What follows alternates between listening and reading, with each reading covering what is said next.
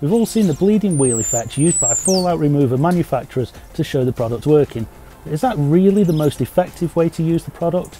Hold your nose, because that's what we're going to test on today's episode.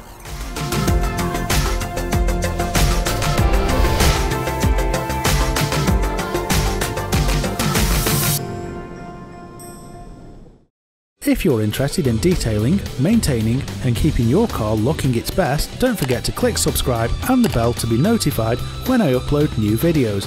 And if you found this video useful, please give it a thumbs up.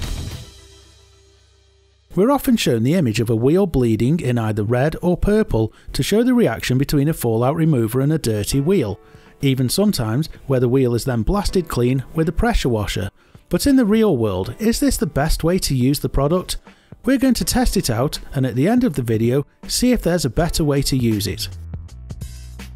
I've read and heard people saying that they've used a fallout remover and it hasn't cleaned their wheels. Well, that could be because a fallout remover isn't really a wheel cleaner per se, and there is a more effective way to use it than spraying a dirty wheel and expecting it to clean the wheel. I think we need to do an experiment.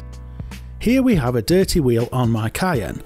To set the scene, the car has been washed, the wheel hasn't, but it has been pressure washed to remove the surface dirt and dust. The first thing I'll do is spray the wheel liberally with a fallout remover. If you've never used a fallout remover and you wonder why they have such strange names, get some and experience the aroma. You'll soon understand. As a side note, the Troll's Breath being used in this video is an amazing fallout remover, and this video is applicable to using all fallout removers. We leave the fallout remover to dwell for 5 to 10 minutes to let the reaction happen.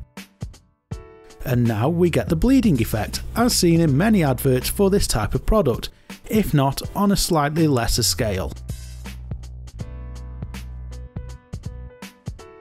So now we've let it sit for 5 to 10 minutes, we need to wash the fallout remover off, and we should be left with a clean, iron-free wheel, shouldn't we?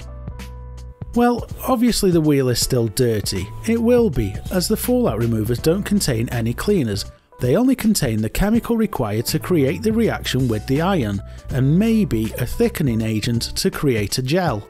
We could have agitated the fallout remover to give somewhat of a cleaning effect, but since it contains no form of soap, there's no form of lubrication, which could lead to scratching of the wheel surface, and that's just not something I'd like to try. So now we know that the fallout remover doesn't clean the wheel, but surely it's removed the iron particles from the wheel, hasn't it? Well, next I'm going to clean the wheel thoroughly and give it a quick dry.